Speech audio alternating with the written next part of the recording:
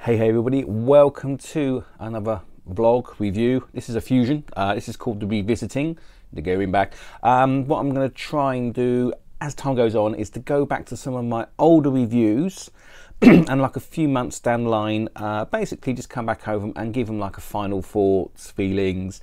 Because sometimes you can get stuff, be really excited about it, and then a few months down the line it's fizzled out, and there may be a reason why. So but not always. Sometimes you might come back and say, hey, this is still fantastic, I love it. So today we are going to be doing this with the Providence playing cards. I gave these an okay review. I felt they were really nice decks of cards. You know, the layout, the look of them is really nice. I have to admit, I do like the overall design, the theme, the arcing. I even have a spare. This is my spare deck, by the way. This is where I keep extra cards. Usually when I buy a deck of cards, I usually buy several decks, which I would recommend you do to get the best value from these as well. Little thing there for you.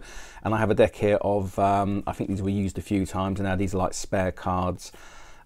Just sometimes as magicians we need a duplicate card. I can grab one from here and I'm good to go.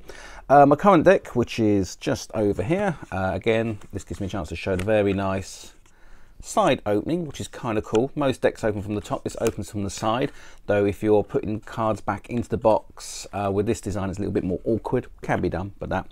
And I actually have my deck. This is my daily runner. This is the deck I use all the time.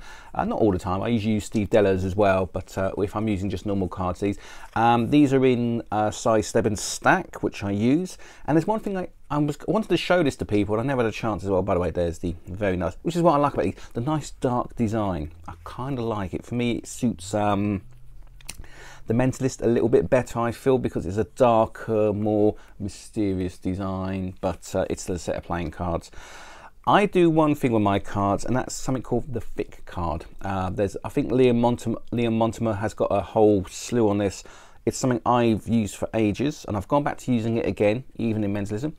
And it's the thick card, which is basically a card that is twice as thick as the other cards. So it's, as you can see there, I'm trying to push down on the card, you can see it's much thicker. Makes it easier to find and cut to. So that means that I always know that this top card will be the 7 of diamonds. So even though I'm in size stebbins, this still allows me to do a full cut, and I can cut the cards, and at any time I can just riffle up the back, find the cards, cut them back, and my 7 of diamonds will be back there.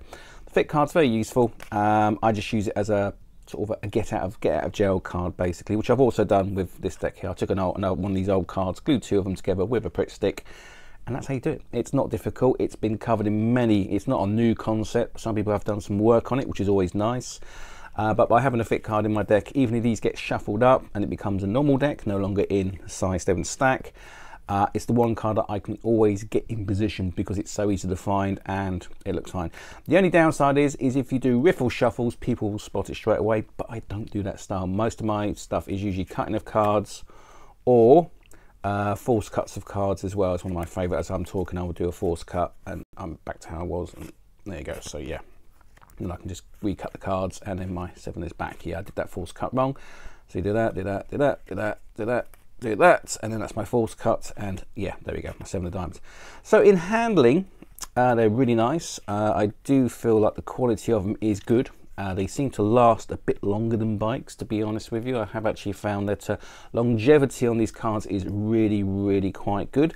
So in a kind of way, by beating around the bush and saying this, buying slightly better cards now means that you won't go through as many cards. So therefore, instead of buying for the price of 2 bikes, you can use 1 Providence or expensive deck as well. So perhaps in the old Mentalist on the shoestring thing is sometimes quality can be key, but at the same time you want value for money. But I think if you do that with these decks of cards, or any good deck of cards, not just the Providence, but you get a good set, they will last you longer.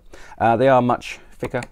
You know, they're very well made. There's a bit, a bit of stiffness to them. They still work well and still work great for any of your double lifts or anything at all. I'm just going to cut that deck, put that out of that, so I can now try and double lift the card. Yeah, I can double lift it and bring it back. So yeah, my double lift absolutely sucks. I'm still trying to work on the strike double at the moment. So one of the things I am doing with cards is I'm slowly going back to using cards again. Mainly because I think they can work well in Mentalism, but I think a lot of it will design on how you perceive that. So the Providence cards at £10 a deck, initially I was a bit like, yeah, they're a bit expensive.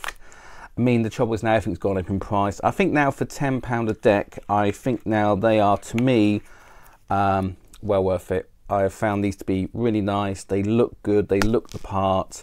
Sometimes I think the 1914 may do a deal on these, but if you buy in bulk, you can get the price down from £10 a deck to a little bit less. So if you buy like a brick's worth, which most mentalists and magicians are going to do anyway, do recommend these. And so yeah, so my stance on those has actually changed. Initially I was like, yeah, they're good but expensive.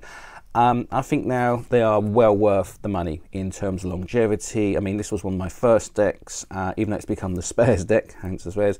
They still look really good. You know, they are still nice, good quality. They seem to take a good pounding as well in terms of usage. I know this deck here has been absolutely flummoxed, yet it's still nice and white. The only reason I changed it, I think I just got bored of doing these, but this is the spare deck. So again, I can still use this for standard shuffles as well.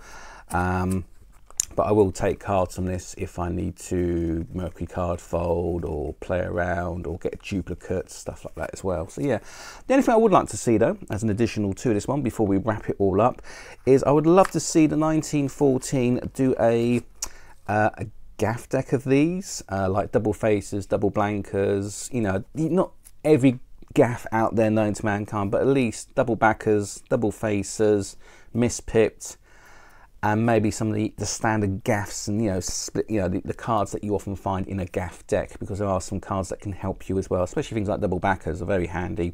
Double faces can be very useful. So I would like to see the 1914 get these in a gaff version, or at least, you know, the basic gaffs. Not every single gaff under the sun, of course, but, you know, your double faces, double blankers, all that lovely stuff, guys. That would be great. But no, I'm really enjoying these. Next time I buy some cards, I will be buying these, the Providence ones, because they suit me very well. Obviously, I still use my Steve Della marked cards because they are marked, so they're very handy for general magic as well. But I just like to look at these. You know, to me, these sort of they have that mentalist vibe in the design. I think that's what it is. So yeah, for those, you'll probably get away with using mentalism without too much fuss. But anyway, it's down to how you act and do it, of course. So then, guys, I've been blathering on for a little bit just to do an overcap. I will catch you all on the next video. So until then, have fun, goodbye, and I'll see you later. Bye.